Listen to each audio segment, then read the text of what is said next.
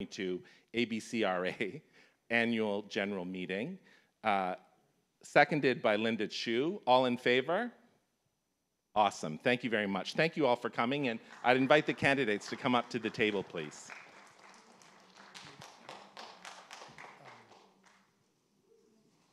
Is Adam Golding here? Yes. Oh, Adam. Okay, great. So because we didn't know till today you were joining us. There you go. We can put you at the end there. Thank you, everyone. All right. So what you guys are going to do is you're going to share the mic for your table. All right. So the four of you will share that mic. Okay, for the table. And that one. Got it. We'll go there. Thanks. These mics are left live, so be careful when you snicker. Thank you.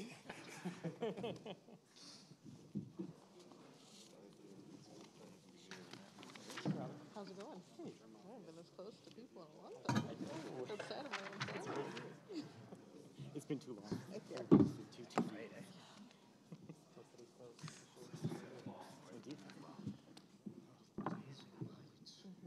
So prior to the evening tonight, we sent all of the candidates a question. And we're going to start the evening tonight by essentially having the candidates take 3 minutes each to introduce themselves and to answer our first question. It is tricky with the number of candidates here to sort of, typically what we don't want to do is say, have all candidates answer the same question because we want to see a variety of issues. So what I'll do is I will ask questions.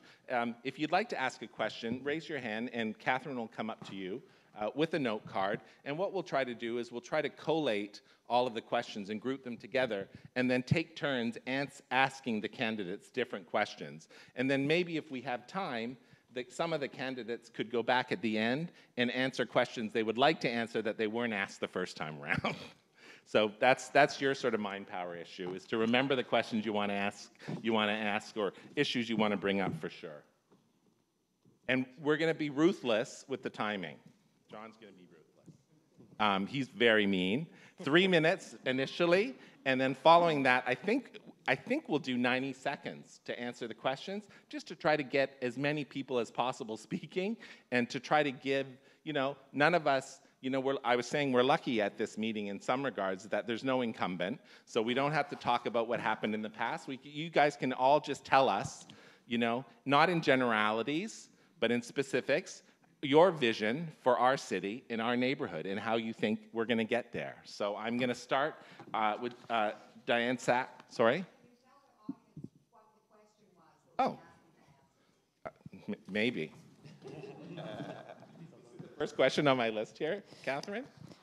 The question was, what are the 3 things that affect this area? What would you do about them? Thank you very much, Diane. So yes, why don't we start with Diane? We'll go from this end to that end, then we'll come back this way. We'll mix it up a bit. And we're, like John said, we'll try, we're all civilized people. We're going to give everyone a chance to speak. We're going to hear all of their opinions, and we're going to try to get as much discussion happening in the next hour as we possibly can. So Diane, you begin, and we'll move from left to right. Thank you very much. 3 minutes, beginning now. Hello, everybody. Congratulations on 65 years of ABCRA. That's amazing. You've been doing wonderful work. Thank you for all that you do. My name is Diane Sachs. I'm an environmental and energy lawyer. I was the last environmental commissioner of Ontario. I've got 46 years of experience in government at all levels, business and law. I was born in this ward, and my mother and my children and my grandchildren, I've went to school here, I've worked here, my volunteer work is here, my synagogue is here, my community is here. In terms of the three issues that I was asked to talk about, I have been knocking on doors for most of the last 2 years, and what I've been hearing from people, the 3 things that matter the most, first of all is the roads, safety, noise, congestion. Secondly, the decline of the public realm, that we can all see how things are coming apart around us. And thirdly, the lack of affordable housing. Now, there's details about, these are very complicated topics, all of them, as you know. I'm not going to be able to give you a full answer in the number of minutes that we have. I'd encourage you to go to my website, votefordiane.ca, and you'll see some of the policy positions there. And on some of these issues, of course, I've also written extensively when I was the environmental commissioner. The time I have tonight, I really can only give you one example of the things that I would want to do on each of those. In terms of roads, the single most effective thing we can do to make roads safer and quieter and less congested is to make it easier and safer to get around without a car. And that's road design. It means wider sidewalks that we actually maintain and plow. It means bike lanes. It means speed enforcement. It probably means noise enforcement. Avenue Road is so dangerous. You've seen all the stats, right? So many crashes happen on Avenue Road because it's designed to be dangerous. It's designed to put cars before people. And when we make people before cars, we make it much safer for people to get around without cars. There's more room on the road for those who need to drive. Second thing is the decline of the public realm. There's a really simple explanation for this. The city needs another roughly $300 a person a year to be able to pick up the garbage and repair the sidewalks and do all the things that it used to. Do you remember when Toronto used to be New York run by the Swiss? Okay, well, we're not anymore because so much has been downloaded by the provincial government and the city isn't raising the money to do the job. So we need to. The city manager has been telling council how to do this for years. There's a city manager revenue report. One example is the vehicle registration tax that we had in Toronto that Rob Ford and Doug Ford canceled. We should bring it back. Lots more detail in the city manager's report. Thirdly, affordable housing that still preserves community. Well, the one central issue is we need clearer, simpler rules. I'm a lawyer. We're dealing with rules and processes for 46 years. When you have unclear rules, as you just described, you get a disaster, and that's what we've got. We need clearer rules, and one of the things we need is, as of right, missing middle. That's actually over 3 minutes. That's over 3 Sorry. minutes? Okay. Sorry. All right, well, I'll just try to finish that up. Anyway, I didn't have a clock. We need to focus on relentless delivery, and these are the things I will champion at council. Thanks for your time. Thank you very much. I wrote everything down, so I should be on time. So here we go. For those of you who don't know me, my name's Andrew Lehman. For the past 7 years, I've lived in University Rosedale with my husband, Matt, who's in attendance today. I love my neighborhood and our city. I'm not a career politician, and I believe that's a good thing. I'm a business professional with nearly a decade of experience in people leadership and human resources. I'm a proud first-generation university graduate, holding a bachelor's degree in sociology and criminology, and a graduate certificate in mental health. I'm not running because I need this job. I'm running because I want to make our city a better place for everyone. I'm running because I believe we need a strong voice to stand up to power and in a room full of yes people who don't always have our best interests at heart. Considering my professional experience, educational background, and my courage to speak up when everyone else chooses to remain silent makes me uniquely qualified for this position. Now, going door to door to make sure I stay within we have a lot to cover here. So safety is one of my #1 top priorities. Traffic and poor street design are a contentious issue, particularly as it places constituents in Ward 11 to risk of injury or worse, fatalities. I'll focus on safety by considering the following. First, I would establish and roll out a program centered around re-educating motor vehiclists and cyclists on road safety laws. Motor vehiclists need to obey the rules of the road, but so should we as cyclists. No more riding on sidewalks, cycling through stop signs or red lights, and going 45 kilometers an hour down busy streets. I would also develop new cycling infrastructure that leverages more of our one-way streets with counterflow bike lanes. This will help prevent cyclists from riding within a blind spot of a motor vehicle and hopefully save lives. I would implement wider sidewalks and more X-crossing walks to support pedestrian safety and accessibility and deter illegal and unsafe jaywalking. I would decrease speed limits to 30 kilometers an hour where applicable to help prevent fatalities should collisions occur. Next, densification and increased noise pollution is another concern that I would look to address. Development and noise pollution come from the enormous pressures to increase both density and heights of new development in our area. I would work more closely with city planners and developers to influence better and higher quality development in our areas that actually stay within the target date of completion. I would also work to ensure development and construction does not take place outside of permitted hours of operation. No drilling before 7 a.m. or after 7 p.m. We need to respect all of our lives and the need for quiet time and get the job done when we say we will. Lastly, lack of green space is what I would also focus on. I would work to increase tree canopy from 27% up to 41%. When we lose a tree, plant 2 more. I would also advocate and negotiate for more public space and parks surrounding new development so that constituents actually have a place to go with their loved ones and fur animals. Thank you. 254, well done. Norm? Hello, everyone. My name is Norm DiPasquale. I'm running for City Councilor, Ward 11, University Rosedale. Before entering the race for councilor, I started my advocacy as chair of No Jets TO. We fought the paving of the lake and the flying of jets at the Island Airport. We built a coalition across the city to build a clean, green waterfront for all, and we won the fight. Then I became a founding member of Ontario Place for All, where so far we have managed to save the Cinesphere, the Pods, and Trillium Park. We still have a private spot that we have to work on, but work is ongoing. Then I became an elected school board trustee in University Rosedale, where I pushed issues around equity and completed the building of a parkette over at Markham Street and Palmerston Square. So it was school board land and city funding, and we built a new parkette. And it's so popular now it needs upgrading, so there you go. I've seen the state of our city, and we need to do better. Services aren't working for residents. Toronto is as unaffordable as ever. Roads are not as safe as they need to be, and we're still lacking the meaningful climate action that will make us a world leader. There are solutions out there to what is ailing the city, and they require someone with the energy and ability to fight for what is right. This is the integral part of my motivation to run in this election. We cannot accept the status quo. This neighborhood has grown a lot and quickly. Because of this, we are seeing strain in a few places. Firstly, on development and affordable housing, it's important to keep residents engaged in the consultation around development and keep them engaged at a time when they can make changes that work better for the neighborhood. I know that both the ABCRA and the GYRA has done amazing work in this area, securing benefits that help the community now and into the future. And I appreciate that reasonable perspective that is taken to development. And we have to make sure that we continue that work and secure more affordable housing to address the affordable housing crisis in this city. We also need to distribute the density better by doing things like ending exclusionary zoning and allowing softer density through our city. If everyone can absorb just a little more density, we don't need to live with tall tower after tall tower. I also want to point out that I am the only candidate I'm aware of who has signed the No Developer Money Pledge this campaign, and I did this because I want residents to be assured that I have their best interests at heart as we talk through these developments.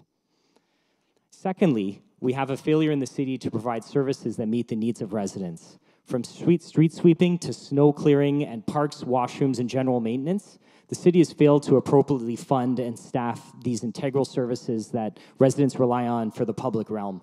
We have to renew efforts to assign the appropriate funding to support these needs. 15 seconds. Thank you. Lastly, it's clear that road safety infrastructure improvements have fallen behind. We have to create roads that are safe by design. Most of this is caused by 12 years of austerity budgets, and we must have the courage to find new revenue sources to fund the city that we want. My name's Norm, and I hope I can count on your support. Thank you. Thank you.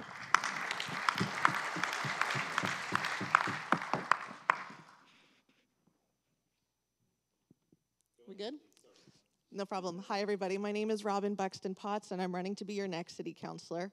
I have over 10 years of experience working at the city. I've worked for 4 different city councilors, 3 of whom, I guess all 4 of them have represented a different part of University Rosedale. I've worked for Adam Vaughn and Joe Cressy when they were part of Trinity Spadina. I worked for Kristen Wong-Tam when she was your representative. Most recently, I was Kristen's chief of staff and was appointed as interim councillor to Toronto Centre in June based on my knowledge, experience, and ability to work collaboratively with council colleagues and with civil service. We are losing all 3 of our downtown councillors in this election. We're losing decades of experience and knowledge at a time when the city is facing some of its highest pressures around transit, around development, construction. Losing that experience is going to have an impact, and voting for me makes sure that there is more continuity. You've heard a lot about the priorities that I think we've all seen. What I have is experience solving a lot of those. On planning and development, I have negotiated thousands of affordable housing units, community benefits, including the largest Indigenous entrepreneur and innovation site. I've helped rebuild a dozen parks in this part of the city. Having that experience to negotiate with those developers is going to be key. We also have to look at things that you've heard about in terms of our revenue. We have a $13 billion state of good repair backlog. So when we have conversations about the fact that our parks are falling apart, that there's graffiti, that snow's not being cleared, that everything is flooding, we want more noise reduction. All of these things that we want to build a city that really works for us, we need to be able to pay for. And right now, we do not have a plan to do that. We have options. We heard about one of them, the vehicle registration tax. There's others within the City of Toronto Act that we could look at.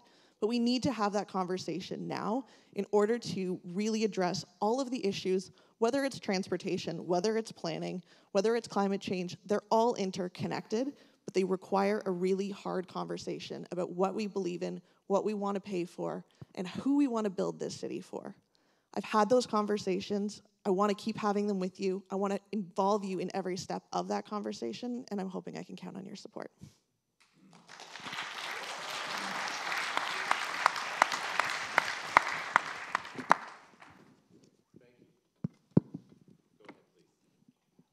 Hi, my name is Pierre Terrien, and I'm a retired authorized nuclear operator. I have the solutions to our problems. I'd like you to think about the climate crisis. Now, imagine a world where humans control climate change, where atmospheric temperature is under control, where glaciers stop melting and the droughts and floods and severe storms return to pre-industrial conditions. Bob Dole pointed out how much CO2 is accumulating in the atmosphere. We discard our commercial waste CO2 there from cars and airplanes. This is what's causing climate change. So here's what I propose. We have now developed CO2 removal technology to the point that we have placed a price on CO2 removal. That price has dropped very low and can be related to the carbon tax. The carbon tax can fund CO2 removal, and humans can therefore control climate change. Since we can create any amount of energy and resources we need, the carbon tax can fund removal at any rate, so we can remove more CO2 than we emit into the atmosphere. I propose a formula to control climate change where every ton of CO2 polluters discard into the atmosphere, these polluters shall fund the removal of 2 tons from the atmosphere plus the rebate. I call this 142 plus R. CO2 concentration in the atmosphere is currently out of control. The curve is going off scale high, and this formula will not only turn the curve over, but will eliminate all excess CO2 in the atmosphere. I'm calling for a mandate for a financial and technical assessment of this strategy. We will legislate a marketplace for commercial waste CO2 emissions where polluters pay the 142 plus our tax rate into the marketplace, and the marketplace will then fund long-term contracts for bulk CO2 removal. Now, our social fabric, I'd like to discuss that. Conservative ideology has ruined the fabric of our society. Cutting taxes by downloading provincial costs onto municipalities has resulted in roads that are a shambles. 10,000 homeless live on our streets. Conservative populism is the enemy of our society. I'd like to explain why. Politicians have little or no vision to solve our problems, and so I'm here to solve our problems. There is no problem we can't solve by simple redirection of resources. Vote for me for cheap electricity to control climate change and restore the fabric of our society. Thanks. Thank you. Hi, my name is Axel Oravizu. This brings me back to when I was a teenager and I used to play the bass for my local church. It's a pleasure knowing you. Thank you for showing the interest by being here in your communities, in your community. I hope I get to talk to each one of you by the end of the night before I go home. I am here because I care about where I'm going to raise my children, and because, like you, I am a stakeholder in what happens in this community. I live, I work, I play in this neighborhood, and I promise you, this neighborhood is my priority. I've been doing work in the community since I was in my early 20s. I founded a non-for-profit organization that helped newcomers get themselves established in the city. I worked with the Canadian Youth Business Foundation to help young people start their own businesses. I I've always said I'm not a conservative, I'm not a liberal, I'm not a politician, nor am I chasing down a job because I didn't get elected in the last elections. I am a business-oriented person with a track record. I have the experience, the drive, and the determination to steer the city in the right direction. Let me say that my priority is being here for you. I will always make time to talk, to call back, to write back, to answer any of your questions, concerns, but also to do the work.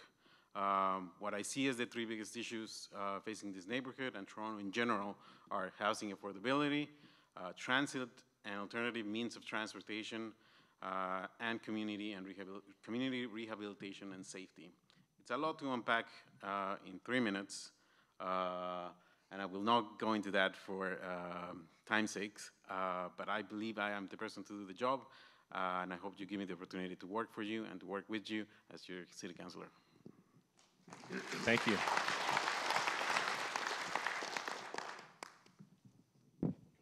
Hello, my name is Peter Lovering.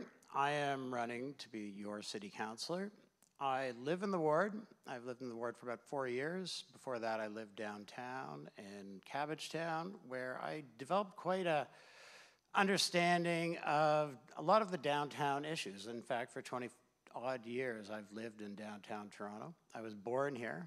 And when you knock on every door, when you knock on doors for months on end and talk to a lot of people, you realize that every door has its own view. Every window has its own view. Every front porch has its own view. And in doing that, you realize, how on earth can I answer each and every one of your issues individually and as perfectly as you deserve? And the reality is, you can't. We are a community, and we all have to work together. I got into this because I started my campaign calling it Believe in Toronto. And I felt deep inside that everybody was down on this city. We were down in our communities. And then I decided, okay, well, what can I do about it as a councilor? As one of 26 votes in council, there's lots of things we can all do. We all want environmental. We all want better transit. And these are all things that are going to come down to a 1 in 26 vote. But what can I do as a councilor? What can I do as your councilor to answer all of those different points of view? And really, what it is, we start in our front yards. We start in fixing the little things and getting things done. And a councilor does have an ability. I've worked in a councilor's office. The councilor and their staff has the ability to pick up the phone and get things cleaned up and get things done. That's my promise. That's why I'm going to ask for your vote. My name is Peter Lovering. And when it gets down to what I think are the top 3 things in this area are, there's certainly development. There's something I call traffic balance, and there's also neighborhoods. I'll talk about neighborhoods a little bit because I think neighborhoods is something that was fought for in the 70s. We went to great lengths to fight for stopping the expressways, which effectively saved and created the Toronto we have today. Without that effort, call it NIMBYism if you will, these neighborhoods would not exist. There would have been an expressway going through the beach. There would have been an expressway coming down from the Allen Expressway right outside the front door here. 15 minutes, 15 seconds. All I'm saying is that neighborhoods are one of my top priorities, protecting them, and I hope for your vote. My name is Peter Lovering, and it's a pleasure to be here. Thank you. Pleasure to meet you all, everyone. My name's Adam Golding. Sorry for the late registration. I thought I had registered for the event today, but there were 2, so I had to, false presuppositions of uniqueness. I was born at Mount Sinai Hospital. My parents met in Toronto. My father died of lung cancer, so I was raised in Barrie, actually by a former Toronto police officer. Who, my grandfather moved on to work at Borden, and my uncle Neil Hurtubise was shot in the line of duty and survived. So I understand the police situation. That being said, I'm part of the Socialist Alliance, and our platform is to defund the police by 50% and redirect those resources to our problems differently. I'm a software developer and a teacher and a musician, and I'm here to fix the bugs in the unfair code that is running our city. If you look at my full platform, it's a list of bug fixes. And the 3 issues that I think are particular to this riding, please correct me afterwards if I'm wrong, because I'm at Kensington tonight. Street safety. We need to lower speed limits, subsidize bikes, and have bike lanes more frequently. That's related to the climate change issue, which affects the whole city. Heritage sites are very important here, and that leads to the 3rd issue, which is density. And on the subject of density, I mean, Norm specified the problem, but the NDP often specifies the problem, not the solution. Part of the solution involves reaching across the aisle. And we have to integrate the Conservative plan for rent control with the NDP plan for rent control. Conservatives want to scrap rent control on new developments. That makes sense as a building incentive unless you're demolishing perfectly functional units. So I would adopt an if it ain't Baroque, don't fix it approach to rent control exemptions, and also adopt the NDP's plan to end vacancy decontrol. I realize that we have to push on the province to do that, but that's critically important because that will stop the bleeding of the evictions crisis. For Toronto as a whole, the 3 issues are kind of different. We have a basic needs crisis, including the housing crisis, and we have a crisis of authoritarianism. The hippies were gentrified by force from Yorkville in the 60s, and they raided Rochdale in 1975, where my mother lived, and we had the bathhouse raids, and we had the G20 in Toronto. And then we had, we had aspects of lockdown. Before that, we had the dispensary raids from Tracy Cook, who needs to be fired. And then we had the violent mass evictions of the parks in the past summer, and I was one of 30 protesters arrested and charged with obstructing police at Lamport 2. My charges were dropped. I was actually reporting the human rights violation that the police were engaged in because we had a unanimous vote at City Council to take a human rights approach to encampments. We violated our own vote. And those legal challenges are still working their way through the courts. You'll probably hear about it in many years. But many people stood up that day. I asked Mike Layton to go down there. He wouldn't do it. I phoned 911. They told me human rights violations are not an emergency. Well, they are an emergency, and I'm here to address the emergency of human rights in the city of Toronto. Housing is a human right. We have 26,000 vacancies in Toronto and 10,000 homeless. With exponential vacancy taxes, doubling the vacancy tax every year, we can solve the problem. It just cuts into developer profits. And Norm, I also took the pledge. No developer money. Diane didn't. Thank you. Thank you. So what we'd like to do next is take some of the questions from you all. A number of the questions, different folks have asked the same questions different ways, so I'm going to try to consolidate them. They'll be filtering through me, so forgive me if I didn't quite read them or interpret them the exact way that you intended, but I kind of get the gist of it. We're going to ask 2 or 3 of the candidates to answer a question. If someone feels really strongly about it, they can jump in after, but I'd like to get through a number of questions, so we'll randomly pick. If somehow Ian and I are getting this, have somehow frozen someone out of a question or not, then just let us know. This is, again, a cooperative. So the question, so far, the issue that's gotten the most attention are the issue of roads, so the use of roadway. For example, congestion that's being caused by the constricting of traffic, potentially also being an environmental issue. So if we're not at a place where we're banning cars yet, people still have cars, and yet the city's bringing in legislation such as condo developers do no longer have to have parking within their buildings. It's no longer a requirement. There used to be a formula for parking in condo developments. Unless those condo developments are banning cars, those cars are going to park somewhere on your streets, etc. Those cars are still driving. They're idling on Avenue Road or University Avenue and locked in traffic jams. That's not environmentally friendly. So how do we get from today to that 2040 scenario in a way that keeps people moving, whether it's public services, et cetera, how do we address this issue? Because the here and now, we all live the city today. So I'll start with Diane because this is really one of her issues, and I'll go from there.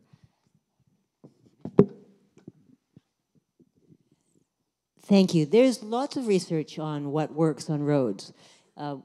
The simplest way to think about it is how many people can fit through a given space. The amount of road space we have is fixed. The number of people is increasing. Anybody who's in a car is taking up quite a bit of space. A person who's walking takes much less space. A person on a bus or on a bicycle takes a tiny amount of space. So given that we have a lot more people to put through any given amount of space, anyone who's walking is leaving more room for everybody else. Anyone who's on a bus or on a bicycle is leaving more room for everybody else. And that also reduces noise, and it also reduces cost for the city. So we've got examples all around the world. Paris is a fabulous example. In the last 3 years, they've completely transformed the quality of life in the city by putting walking and biking first. They've got just as many people getting here and there, but they've got far fewer cars. So given that the city is in a tremendous financial crisis, and that we also have a problem with safety and with noise and with congestion, continuing to prioritize the car doesn't solve any of those problems and will lock us in gridlock. The only way forward is to follow the examples and the research everywhere else to get as many people as possible out of the personal cars. And that's what Transform TO calls for. 75% of local trips under 5 kilometers should not require a personal car. It'll be on walking, biking, transit, anything like that. And we can do that, and it'll save the city money, and it'll clean the air and reduce noise and improve health, and far fewer people will die in crashes. We can do it. We need to do it. Thank you, Diane. I'm going to go to Axel. Yesterday, my wife was commuting from work to home. We live not too far away from here, and it literally took her longer to get on the bus and get home than it would have taken her to walk home. Congestion is a real issue. I think the answer is investing in transit infrastructure, continuing with the expansion of it, increasing transit service, push for amalgamation of Via Rail, Metrolinx, and the TTC, and I really want to push for the expansion of bike lanes, but using better design principles that respond to cycling needs of the city, and create infrastructure that's high in quality, that is safe, but it creates the foundation for systemic and lasting changes that encourage a culture of cycling. Thank you. Peter, right beside there, maybe? Peter, do you want to take a shot at that? Yeah, I saw your, oh, I'm sorry, you want to go? Okay. Oh, sorry. Yes, thank you. What I would like to do, I would call the situation in Toronto, the gridlock and the pedestrian safety, I'd call it pathetic. And I would say that Diane's comments about using Paris as an example are awesome, but we need to go much further. We need, I would say that by your 2040 vision, I would say that Toronto requires an underground expressway network. I would propose $100 billion for new tunnels. I would propose we do an Elon Musk-style tunneling expedition under this city. I think we need to spend another $100 million on vast improvements to our subway system. And I think that, in addition, the pedestrian safety, as Diane mentioned. Thanks, Pierre. Peter had his hand as well, and then Adam, and then we'll go to a next question. How's that? Andrew wants. Oh. Thank you. A lot of what I've been talking about at the door has been about something called road balance. We all have to get around. Yes, we need to invest in transit.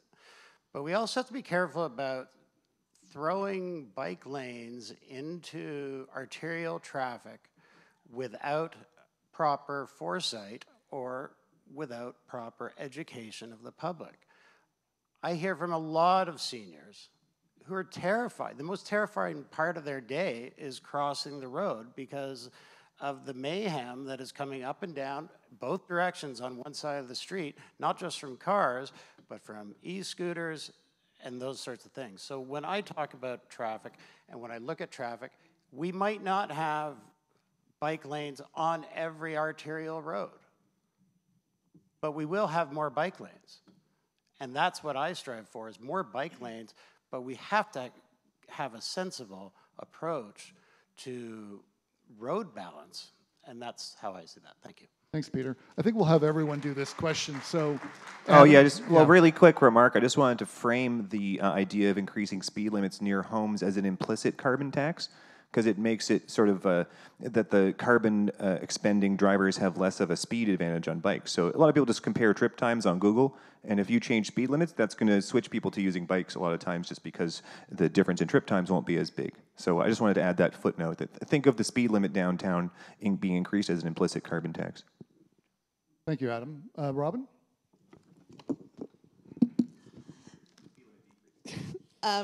Yeah, thank you. I don't disagree with anything that Diane said. What I will say is that I've actually done that work. I was part of the team that built the Bloor Bike Lane pilot, and I spent 2 years talking to residents and businesses as that bike lane was going in to understand what their concerns were, to understand on a block-by-block basis where the turn radiuses were, where could people stop, how do we make sure that the people that live around there are still able to get through that arterial road. And what happened was that the residents and the businesses are now its biggest offender. They've seen their business revenues go up. Residents are more engaged in their local community. That is an important way of building this. We need to do it faster, but we need to do it in consultation with the people that currently live there. It is an accessibility issue if people can't get around. The 75% of trips under 5 kilometers that Diane mentioned, that is for the people that live in the direct area so that they can leave the city, so that people who require a car to get to their doctor's appointment can get there. We need to make that possible, but we can't do it without infrastructure in our transit, in bike lanes, and walking. It is going to be painful to make that transition. I'm not going to pretend that it won't be, but having conversations with residents to understand what those specific pieces are while we make that transition is a commitment that I will make and I continue to make, and it's something that I have done exceedingly successfully in the past. Thank you, Robin. Norm and then Andrew. Yeah. Thanks for the question. So we're building housing by transit, and I guess with the hope that people will ride a TTC, but the TTC has to be reliable. It currently is not as reliable as it needs to be. So we need to fund it so that it is reliable. The other thing, we're building it near bike lanes, but if people don't feel safe in those lanes, if those lanes aren't fully protected, people won't cycle. If they don't feel safe on our sidewalks, they might not walk. So, putting on my school board trustee hat, I asked parents, why did you drive to school today? And they said, I drive because I didn't feel safe to walk. So this is kind of a self-fulfilling prophecy. With respect to that goal of 75% of people walking and biking under 5 kilometers, I really try to focus on schools there. So parents are driving because they don't feel safe. And the current funding at the city, it will take 75 years to apply safety interventions to all of our schools. We need to increase that funding so that families feel safe to walk and bike to school. And then I hope the parents will feel safe to cycle to work after that. And this will help us to take some cars off of the road. Construction management for sure needs to be better. I mean, I'm sure you've seen it in the neighborhood, and we need to focus on that. And I'm stunned to hear from somebody tonight that an entire level of parking got deleted from a condo development because people are being told, hey, you know what, you can just park in a side street. You don't need to spend the $30,000 on that parking spot. This needs to be, probably plus from that, what I just quoted. But this needs to be looked at, and do we need to prioritize street parking for those who live on the street? And do we need to stop developers from telling people that message? Because we have limited street parking too. Thanks, Norm. Thank you. Thank you. Just to clarify. Has no money. How the heck are we supposed to fund these improvements to the pedestrian? How are we supposed to? Pierre, can we pause while we just wait for Andrew to come, and then we can go next? Just to clarify, the city passed, it's not a condo development. The city passed legislation removing all requirements of developers to provide parking in-house. Yes. So just to be clear. Go ahead, Andrew. All right, thank you so much. Like I said at the beginning, I think we actually have to revisit and roll out a road safety plan. I think there's a big lack of respect between motor vehiclists, cyclists, and pedestrians. We need to find ways to actually make sure that we use these spaces safely, and that starts with re-educating everyone so that we can have some respect and be safe. I also think that we need to revisit our traffic light cadence to help improve positive traffic flow. Our lights are really, really frustrating right now. You make it to a green light and then you're stopped at a red again. It doesn't allow you to have positive traffic flow. We need to revisit that. I also think, there's a lot of hate around people who drive cars or motor vehicles. That's what brings in a lot of, that's what helped build our cities. So, I do think that we could encourage more active transportation. I'm a cyclist year round, but not a lot of folks feel comfortable or safe using, their bikes or throughout the winter months, which is 3/4 of our season and our year. So I think, when we do invest in bike lanes, we need to really explore the option of leveraging a lot of our one-way streets in Ward 11. We have so many of them. Let's use counterflow bike lanes so that we can go against traffic and see each other, so it helps improve the safety. You're not driving in a car's blind spot. Thank you, Andrew. Thank you. By the way, there was I'm not going to ask the question of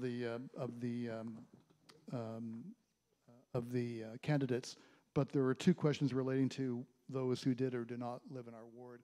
Ian and I don't think it's that critically important, but the issue's been raised by a few people, just FYI. Paul, question from Jara. Thanks, John. I'm Paul Bedford, one of the board members of the Greater Yorkville Residents Association. And we represent about 10,000 people living in all of the condo high-rises in this neighborhood, and we're a vital part of this and work closely with ABC. I just have a couple of basic questions. If anybody's looked at the Star and the Globe today, great articles in there about quality of life. And it starts off in saying, Toronto is planning to deteriorate. It's right there in black and white. It's been referred to in the panel. And I think there's really, really key issues in this ward and the entire city about our future quality of life for existing residents and future residents. And it's got 3 subs to it. One is public realm, the maintenance and improvement and investment in public realm, which we've heard from various candidates is not very successful right now. Second, and it's the biggest question, is money. We don't have any. The city is now $1 billion short in this current operating budget. It's slated to fall behind by $13 billion, the state of good repair. The question there is, where the hell are we going to get, as a council and a mayor, the funds needed to improve this city and to maintain what we have and grow this in the future? And I'm going to put out 3 possibilities, and I'd love to hear the commentary here. One is road tolls. You've heard that in the past. A third is a share of the sales tax, and a third is the share of the income tax. Toronto generates enormous amounts of money that go to the province and the federal government. Toronto keeps 8 cents only out of every dollar to fund all our services in this city. That's got to change, or we're in big, big trouble in the future. And the last is political will. How are you as a councillor, and a council as a whole going to have these things implemented so we can actually move forward? Thank you. Robin, why don't you start that question? It's such an easy one. Why don't you go first? I mean, it sort of is an easy one in that everything that Paul just said is true. Our finances are in really dire shape, so we have to have a serious conversation about what we want to do here. The other piece is what the City of Toronto is actually able to do versus what we need permission from the province to do. So there are a number of things that we can do to raise revenues that are not property tax only. We can diversify that revenue tool. So a few have been mentioned, including the vehicle registration tax, a parking tax, an entertainment tax. These are things that, as we use the things in our city, that we're going to have to pay a little bit more for, but then tying those specific new revenue tools to outcomes so that we can actually see the impact of them. So if we're going to have a parking levy in the downtown core, making sure that people can look on the budget and say, oh, the money that I spent there has raised this much money and it went to fix all of these, this street. There are other things that we can do. This past summer on Parliament Street, I worked with the Cabbagetown BIA and 2 of the developers to create something called the Cabbagetown Parkscape. And if you didn't get a chance to see it, for 2 blocks on Parliament, we implemented these giant green spaces that had live trees and a sandbox and all of these incredible spaces where people and kids and everyone just hung out on the street, and we improved that public realm. Sure, it was just a temporary installation, but it was done in a creative way with the business community. Thank you, Robin. That's great. Pierre, I think, wanted to go, and then Adam, and then Peter. Yeah. Canada is the strongest country financially in the G7. We have oodles of money to spend. Trudeau has already asked the public what our shopping list might be. I can't believe that John Tory is not asking for help to get us out of this financial crisis, this homeless crisis. This city has suffered incredibly as a result of this pandemic. And just as we took the debt we took on in stride to get through COVID, we can spend money that we take on as debt that increases our productivity. This results in us thriving. This suppresses inflation. And so spending more money is a good thing, but this city needs a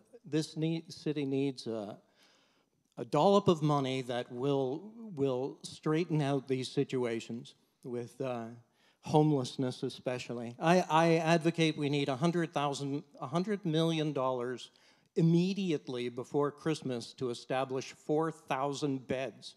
Before the snow flies, we can produce 4,000 new temporary beds, and I advocate for 1,000 permanent beds as well. We have a few hundred beds here in Toronto with 10,000 homeless. They can't lift themselves up out of this.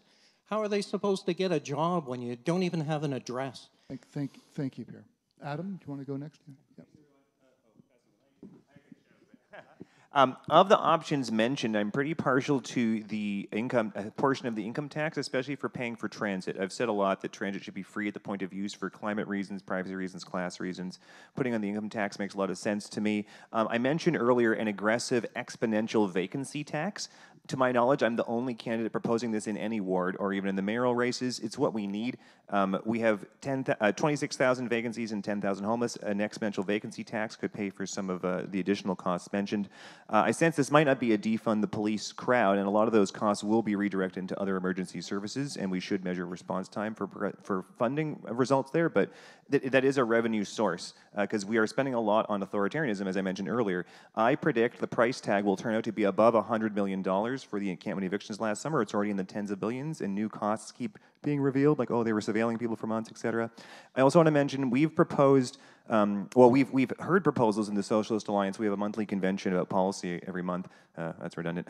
A progressive tax on additional properties. So we are proposing not increasing property taxes on primary residences, unlike some leftist groups, which has dinged us on the questionnaires. But it should be only, your second, third, fourth home. Those property taxes should be more, and it should be increased with each property. Probably we haven't formally passed that policy yet. We have just something similar. 30% tax on your additional property, something like that. But I like the progressive idea. Thanks, and just, the exponential vacancy tax is the core idea I want to communicate here. Thanks, Adam. I think Peter wanted to go as well. And yes, once again, I think there's a variety of levers that can be pulled, and they are any one of us as representatives of yours has a 1 in 26 vote to get that passed and make it happen. I'm sorry? Up louder. Oh, we have 1 in 26 vote as your representative, as city councilor, whichever one of us it is. So what it comes back down to, what can we do immediately? What can any councilor do immediately? And it is finding efficiencies. I have said from the outset on all of my literature, it's about a cleaner, safer, more efficient city. Efficiencies trickles up into services. The councilor is supposed to hold city services available, and I guarantee you can just think to yourself about one city service you think could be more efficient. If you can do that, then that's what I'm talking about, is that there is efficiencies to be found. It could be 10%. And that's not going to cost us more money, but it's going to get us immediate results. That's what I would like to see. Thank you, Peter. I'd like to actually continue with that question. I will add a footnote to Peter's comment because it came up, which is this debate has been framed as status quo in the malaise or raise revenue, raise property taxes, but there is a school of thought that maybe the city isn't functioning all cylinders at the moment. Certainly it's been some of our experience in trying to get city staff to come out. So if we can just add that in. No, Pierre, you've already had a shot. Let's let. Comment about what you said. There is another way. There is another way to obtain funding for this city. The transit fees are a tax on the poor. The carbon tax is a tax on the rich. Let's let the rich pay for transit. The carbon tax can fund transit operations. Transit can be free in this city in 5 years. So that would be the capturing that from the federal government. So that whoever made the point earlier about John Tory. Axel, if you don't mind, we'll come back to you. We'll go to Diane first and then come back to you on this. Thank you. Hi, let's go back to your question. I mean, you asked three examples, the road tolls, sales tax, and income tax. All of those were in the city revenue report that I mentioned. The city manager made a very detailed report to council in 2017. I recommend it to you. It's all still true. All three of those are significant and important, and none of them can be done without the permission of our current premier. And, well, he does not have our best interest at heart. So the first question is, what can the city actually do under the City of Toronto Act, which doesn't, unfortunately, include things like a carbon tax? There are some things the city can do, but they don't raise very large amounts of money. We're going to need to do both. We need to do the things we can do, which include parking levies and registration fees and stormwater fees, and maybe some increases in property tax. Those are all things the city... Excuse me, I'm talking. Sorry, yeah. Excuse me, I'm Pierre, talking. please stop interrupting. Thanks, Pierre. Thank you. Those Go are ahead, all Diane. things that the city can do and needs to do, and it won't be enough. We do need the permission of our overlord at Queen's Park to raise significant amounts of money. And I agree that the income tax is the best because that means that people who make the most money are contributing the most. Will we get that from this premier? It's worth asking, but we then can't just sit on our hands and do nothing if he says no. Thanks. And that's why we have to go back to putting our own big boy pants on. Thanks, Diane. Thank you.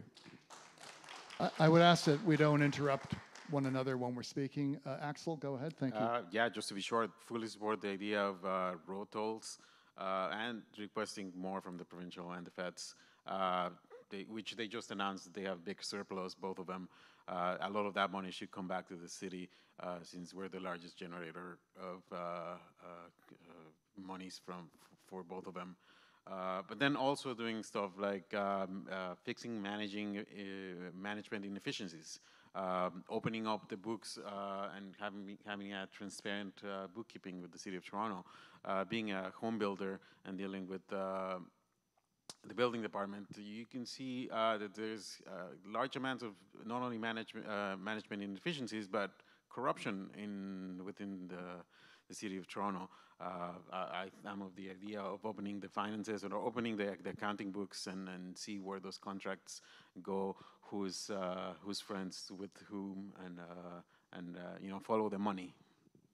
Thank you, Axel. I think Andrew and then Robin, and that'll be that Yep. question. Oh, Me and sorry, then and Norm. I apologize, Norm. Yep.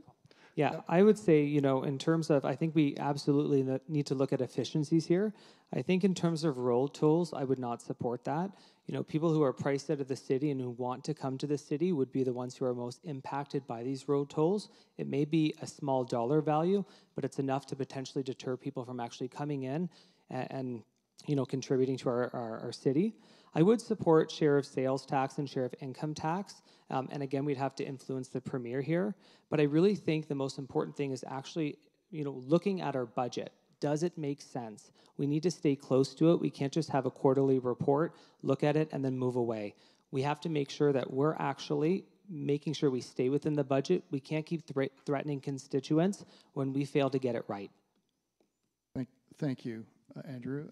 Norm and Robin, and then Norm. That'd be great. Thank you.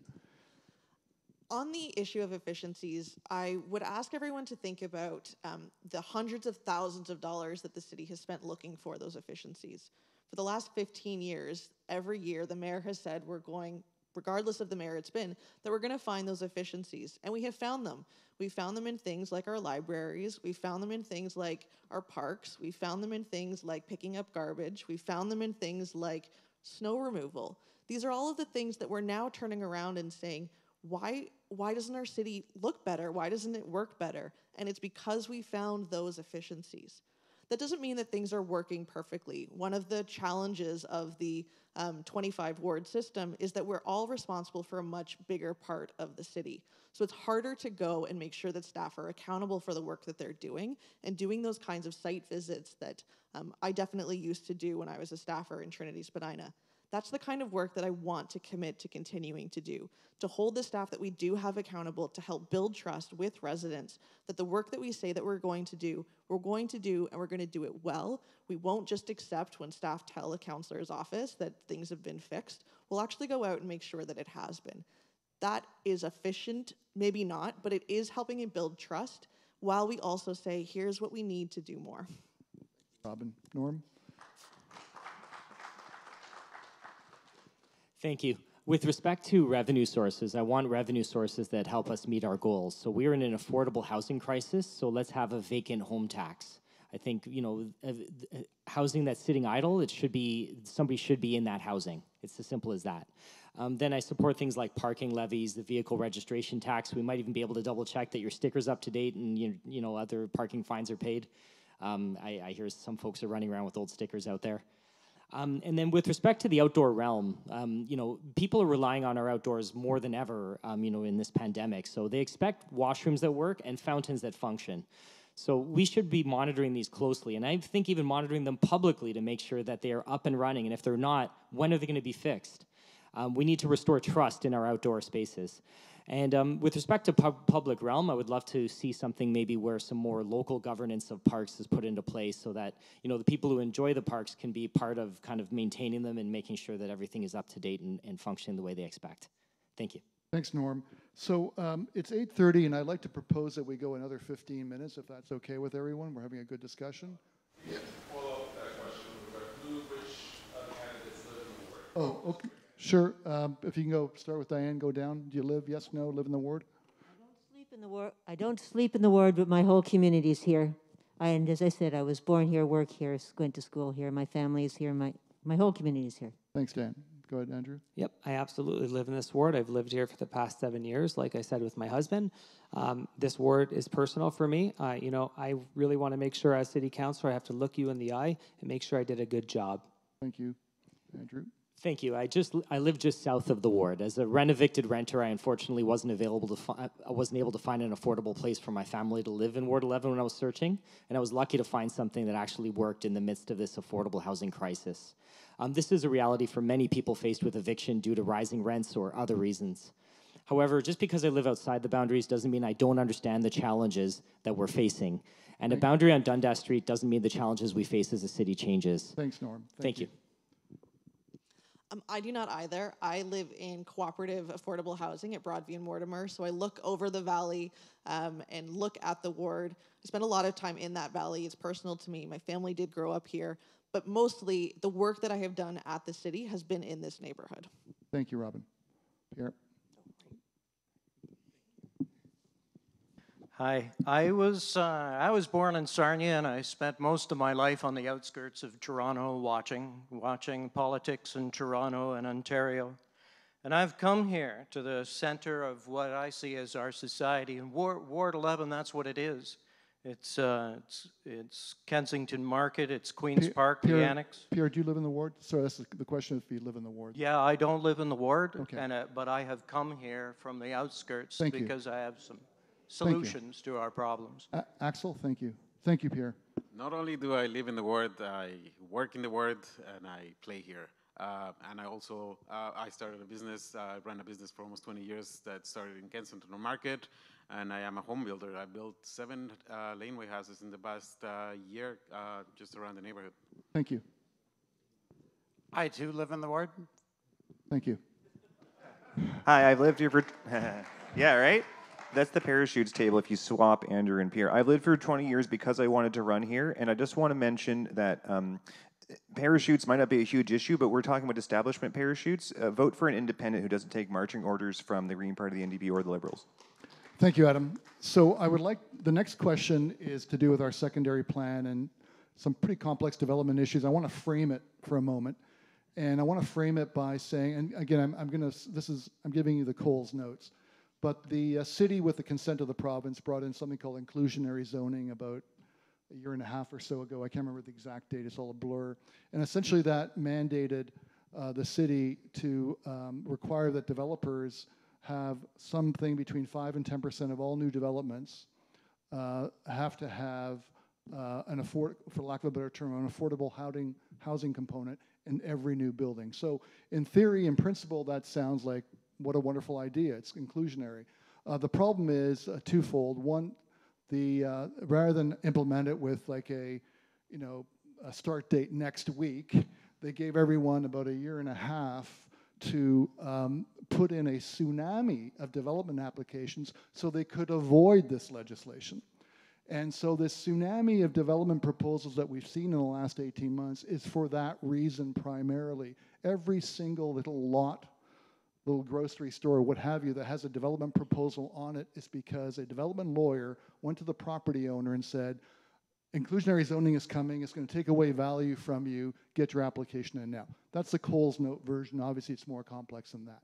The second problem with it, and then we'll turn this to a question, is that it's non-discriminatory in terms of value. Now, this may sound like NIMBYism, but a development in this neighborhood sells for $2,000 a foot, a new development. Now, no one is under the illusion that we're going to get ourselves out of a housing crisis by building more $2,000 a foot condos. Whereas in other parts of the cities, in very nice parts of the cities, you can still buy at $900, $1,000, $1,200 a foot. So the question one of the question is, why are we not taxing the $2,000 a foot condo on the basis of a 10% of that would go to inclusionary housing, and then using that to get double the amount of housing in other neighborhoods where these developments are $1,000 a foot. Again, we're not talking about creating ghettos. We're talking about other perfectly great neighborhoods in the Danforth, et cetera. So there's this two-pronged skewering in the marketplace of this serious issue that's being created by the marketplace. Lastly, the rumor from Queen's Park is that once this election is out of the way, the province actually is going to take back that power regardless. Who knows? It's a rumor. Some folks can comment on it. So this is a segue into our secondary plan and the importance of our secondary plan. And what do you think are the most important policy areas that need to be included in a secondary plan, with a view to creating stable housing for existing people who live here, but also inclusionary housing going forward? So it's a bit of a complex, it's a bit of a stew, but there's a lot there. I'll start with Norm. Thank you. Thank you. Appreciate the stew. So I support inclusionary zoning.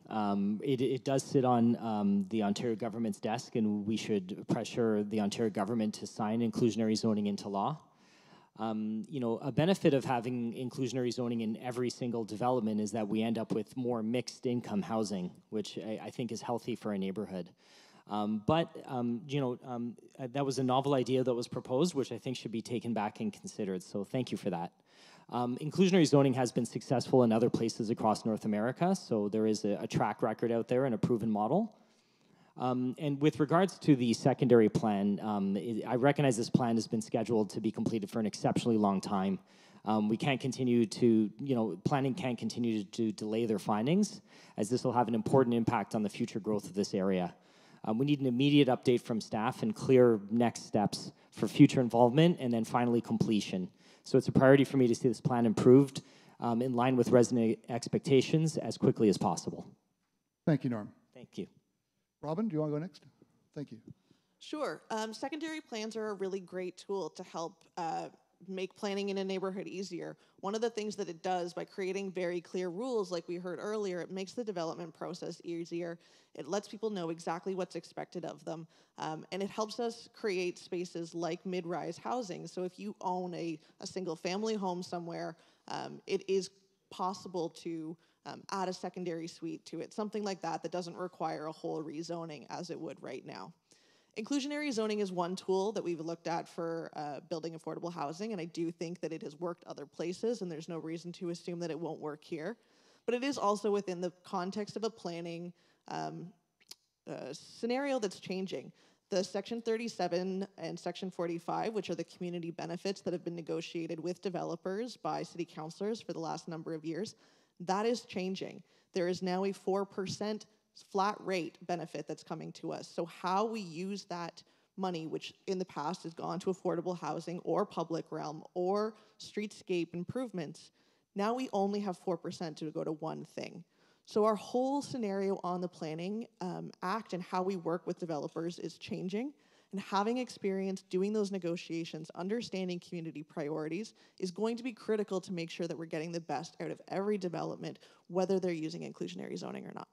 Thank you, Robin. Maybe we go to Andrew, Diane, and then we go to the other end of the table. Thank you. Yeah, so I would support inclusionary zoning as well. I think one of the biggest concerns that's driving up, the sky-high property values in the last 20 years is the lack of coherent rules in the form of zoning. So right now, basically developers can pay whatever they want, and then they put excessive demands on us to make sure that, we help fund and support that. That drives the cost of affordable housing up in the city. So I would support inclusionary zoning and actually having rules in place that help monitor and level out what developers are paying, because that's driving up the market.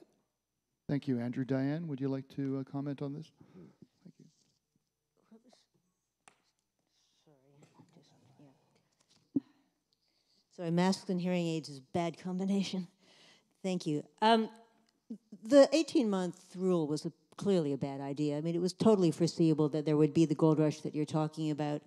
And it's one of the, again, the province created this, the city can't change it.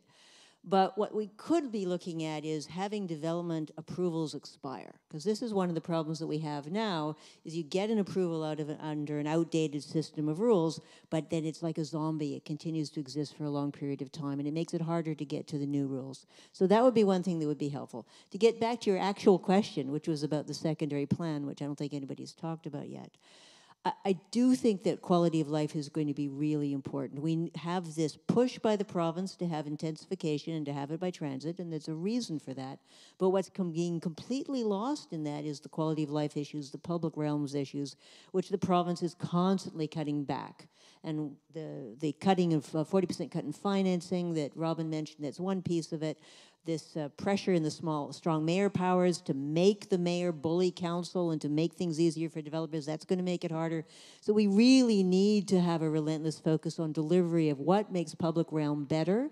And part of that is building new things like the Yorkville Park extension that you helped work on. And part of it is maintaining and looking after what we have. And relying on volunteers isn't going to do it. Thank you. Great. Thank you for that, too. Thank you, Diane. Adam, be great. Yeah, you're right about the onset time for inclusionary zoning. I watched all of those deputations, quite passionate pleas from people in the city about the real emergency we're facing, and then I heard the time frame after they passed it, and I laughed because I thought it was a sick joke. And the same thing is true of the vacancy taxes coming on too slowly. We declared a state of emergency, but not about housing. And we recently declared the state of emergency over. Can you believe it? And well, people are still dying. And the notion of a plan, I just want to say, it often frames things in the wrong time scale. We need action on a much shorter time scale than we associate with the word plan. Doing something tomorrow is not what people mean when they say plan. Doing something this week is not what people mean when they say plan. We need to redeclare the state of emergency, and the plans will come later. We need to act tomorrow. Great, thank you. Peter, do you want to comment on this? Thanks. Adam. Yeah, I'll be brief. I think city planning is a bit of a misnomer. I think there hasn't been any planning, and we've seen it in this neighborhood, and we said the secondary plan is a decade ago, and quite frankly, that sounds like an efficiency to me, and that's the kind of thing I've been talking about. Thank you. Axel? Yeah, 100% believe in inclusionary zoning.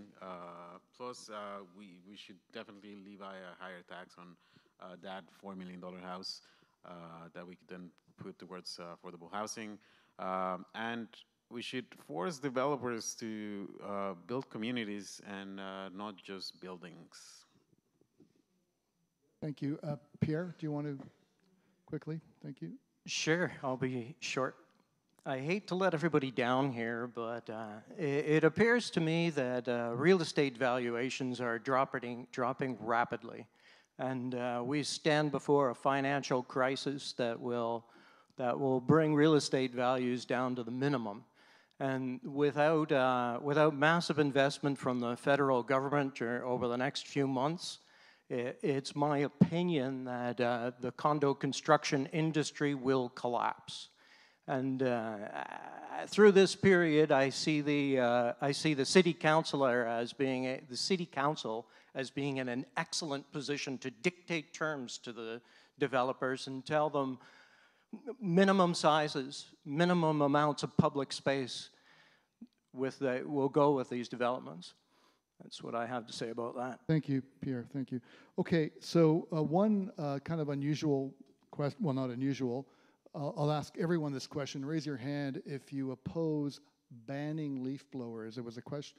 2 people have asked that question. So if you're supporting leaf blowers, you're raising your hand. So.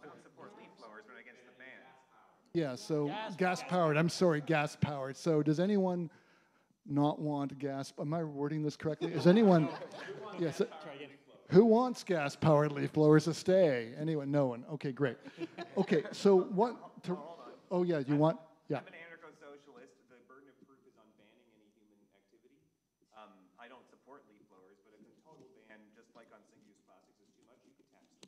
Okay, that's great. Thank you. Oh, and decimal regulations, not the content of the decimal regulations. Perfect. So we're going to wrap up with 1 minute each, but before we do that, there were a whole ton of other questions, so I'm just going to read some of them so that you all and the candidates know what people are thinking. Maybe you can incorporate that into your 1 minute summation. So secondary plan, we touched on road safety, very important issue. We've touched that on that. Affordable housing and homelessness, we've touched on that. Questions relating to that. The tree canopy. It's in some areas it's under threat, so very important. We've actually had a number of battles here with the city to protect trees. Believe it or not, how that is even possible that someone wants to cut a big tree down. How to improve the committee of adjustment process. We spend an inordinate amount of time at committee of adjustment, and quite a few of us believe committees of adjustment now is deep into the overreach territory. Quality of life issues as it relates to street racing, public safety, street noise, Lamborghinis and motorcycles, those kinds of things. We talked about maintenance of city streets and parks. A big issue going forward, but only up to a point, because as Norm's noted, or Robin noted, Section 37 is no longer going to be around, but there is a big pot of Section 37 somewhere in our ward. Whoever the future councillor is, we're going to be sitting down with them and make sure it's properly allocated as we had anticipated. So why don't we start with Adam and come back this way. We'll do just 1 minute summation, and then we would welcome everyone to stay, coffee, sandwiches, etc., and we can discuss informally with whomever. Thank you. Go ahead. Pleasure to see you all. Come out tomorrow to Bampot, where I'll play piano and chat with residents every week. There's a question I skipped earlier, actually, about political will, and I wanted to mention that the solution to the political will problem is to form a team, and that's what we've done. I heard all year during lockdown leftists saying there's something wrong with the NDP, there's something wrong with the Green Party, we need something new. Well, we have something new now. It's called the socialistalliance.ca, and that is how we address the problem with political will. On things like, like noisy street racing, I mentioned just a second ago, we need decibel-specific regulations rather than regulating content, because I've seen people who only complain about music if they don't like the music. Musicians should be allowed to be as loud as city trucks, because it's the same decibel level. At any rate, it's a real pleasure to be here. I want to really emphasize the need for exponential vacancy taxes. It's the most important thing I can say today. It's the most important thing we can do. Why does no one propose exponential vacancy taxes? Well, half of them haven't thought about the math too hard, and fair enough, they're thinking about other things, and half of them have, and they realize that their developer buddies would lose money. And in closing, I would just ask you, please don't vote for Diane Sachs, because she supports the violent encampment evictions, which harm me personally and so many of my friends.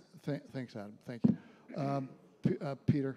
Yep. Well, thank you for having me here. It's been a pleasure, and I'm going to be asking for your vote. And I hope you vote for Peter Lovering on October 24th. My real goal of this campaign was to could somebody have a more sensible approach?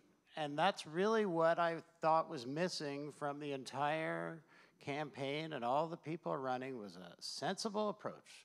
And that is what I offer, a cleaner, safer, more efficient city. And that's my goal, and my goal is to do that in the first year. And I hope you vote for me on the 24th. If you voted already, thank you for voting, and thank you for having me. Thank you, Peter. Axel? Thank you all for being here. I hope I shake your hand at the end, at the back, before you guys leave. You heard us all shower you with promises and boast about who nominates us. I ask you that you look beyond that and take a look at each one of us with a microscope, and that you're able to look through the fancy political speeches and the big campaign budgets and the massive amounts of propaganda and flyers that I'm sure you've received at your doors. Talk is very cheap, and I hope you judge each one of us by the content of our character and our ability to do the job. And when you do cast your vote, you vote for me and give me the opportunity to work for you and with you as your next city councilor. Thank you, Axel. Pierre? Thank you for having me and listening to my ideas. My goal here is to spread my idea about controlling climate change. I recognized an opportunity last fall that there will be a municipal election here, followed by a Liberal leadership campaign election. So my plan is to try my ideas out for climate change and a few other ideas to eliminate homelessness, and then bring these ideas to the provincial legislature. So that's my goal, and that's what I'm here for. I'm trying to learn, what I want to do is learn politics at the committee level here in Ward 11, because I think this is the center of our society. And then I intend to move up to the provincial legislature where I can challenge the overlord. Doug Ford can be stopped. Thank you, Pierre. Robin? Thank you so much, everybody, for being here.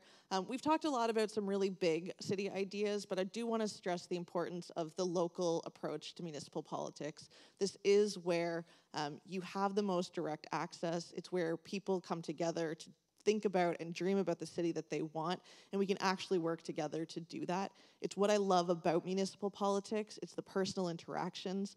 I'm so grateful to organizations like the ABCRA that really help strengthen our democracy and bring people together to say, what do we want and how can we work together? I do believe that the experience that I have is going to be critical, and so I hope I've earned your support tonight. If you have any questions, I can be reached at voterbp.ca, or obviously come say hi to me at the end of this. Thank you so much for being here. Thank you, Robin. Thank you, everyone, for this great exchange of ideas that we had tonight. Thank you for coming out. This is not a single-issue job. Residents in the area represented by the ABCRA and GYRA need a councillor who will be able to build consensus and organize around shared causes to enrich our communities. I was an early deputant and supporter of the noise bylaw, and I'm very passionate about this issue. Let me work with you, and we'll work on noise. I believe better is possible. We can fix the housing crisis, and we can address affordability. We need city services that actually work. We need to help residents embrace a greener future, and I'd love to look at a Ward 11 specific tree canopy plan. I have the full support and endorsement of Councillor Layton, which will ensure my team is ready to go from day one and advance your priorities without delay and get the answers we are demanding and the results we're demanding from City Hall. I hope I can count on your support on election day so we can get to work as quickly as possible. Thank you. Thank you, Norm. Andrew? Yeah, so again, my name's Andrew Lehman. I want to thank everyone for showing up today. I want to just leave you with a thought. You wouldn't vote for, and I think this came from Axel, I'm going to steal these wise words from you. So you wouldn't vote for a prime minister who doesn't live in your country, a premier who doesn't live in your province, a mayor who doesn't live in your city. Why then vote for a city councillor who doesn't live in your ward? My campaign this whole time has been a true grassroots movement. On average, it costs $50,000 to $70,000 to run a municipal election.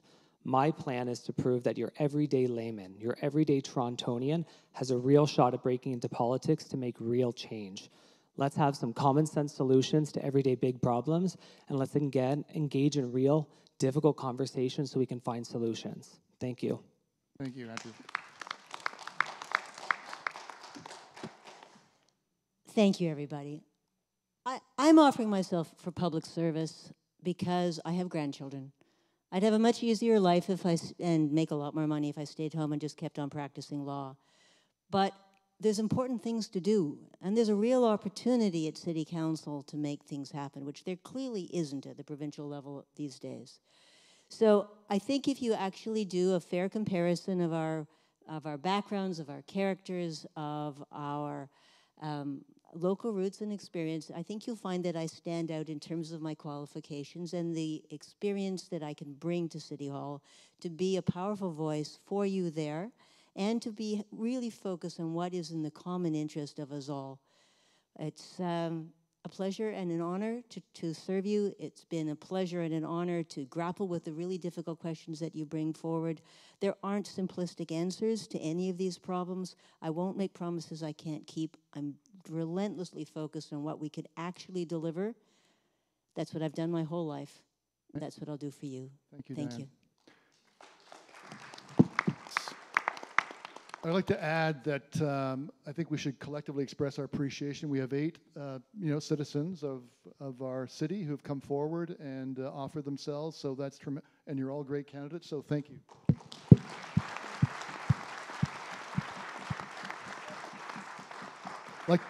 I'd like to thank our co-hosts, Paul Bedford and Jaira. I'd like to thank all of you for coming out. Please stay. We have a lot of treats. I'd like to thank Ian and our board, and Catherine, who's put together this entire meeting. And then I'd like to remind everyone, there's this great handout. It's called a secondary plan, but it should be a primary interest. Please take a copy of that. Please go to our website, sign up for the newsletter. It's a great newsletter, and special shout out to Barb, who is our, who essentially looks after our online presence. And have a great evening, and we'll see you Election Day.